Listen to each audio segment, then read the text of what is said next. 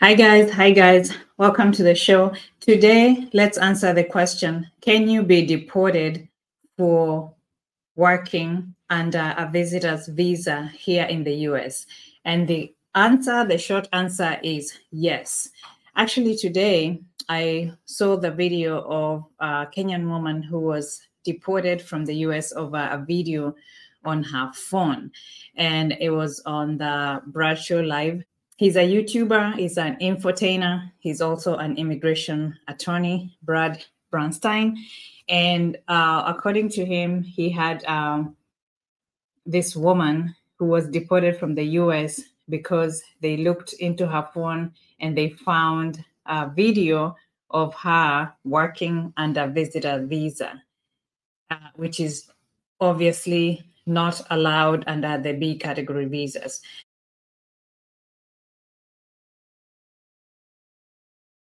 So according to USCIS, you're not supposed to work under a visit visa. The B category visas are strictly travel visas for short periods of time, and then you go back to your home country. So what happened was that this Kenyan lady came to the US under a visitor visa, and she had left her children behind in Kenya. She came here, when you come to the airport, the port of entry, your passport is stamped or you're given something electronically called I-94 that tells you the duration of time that you're allowed to be in the United States. So regardless of how long your visa is, for example, if your visa is 5 years, the duration is 5 years. The visit itself is probably up to 6 months. But the purpose of your visit when you come to the US is most likely maybe 2 weeks or 3 weeks or whatever. But when you come to the port of entry, they stamp your passport, and then that lets you know when you're supposed to leave the country. A lot of times people overstay that. So that's called overstaying your visa and you're out of status. So she worked for like 5 months. So let's say her period was 6 months. She was allowed to be in here for 6 months. She worked for like 5 months. She went back home. And when she tried to come back again, I believe she most likely went through secondary inspection at the airport. And that's when they discovered that there were videos about her working in the US illegally under a visitor visa. I know some people want to take the risk and do it, but it is not allowed under B visa. So let's just be clear and avoid issues, because what happened was she came to the airport and she was deported. She was deported. They said it was a five-year ban because of deportation, but the immigration lawyer, Brad, is saying that it's a permanent ban because of working using a visitor visa. So just be aware that B category visas are not work visas, they are visitor visas. So if you come to the United States and you would like to work, you can do that, but you have to adjust your status. So according to USCIS, adjustment of status, you have to file application to register for permanent residence, or you adjust your status. You can either find a job that can sponsor you while you're here.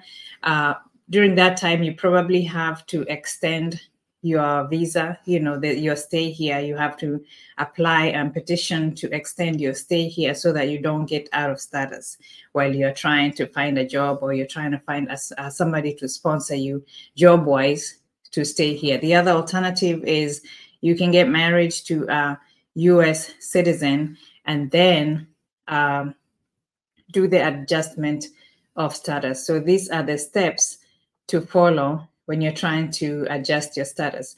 First of all, you have to determine if you're eligible to apply for a green card, and then you or someone else must file an immigrant petition if applicable, and then you check the visa availability, file Form I-485 for permanent residence, and then go to your application support center appointment, go to your interview, respond to question or any request for additional evidence, check your status online, and receive a decision.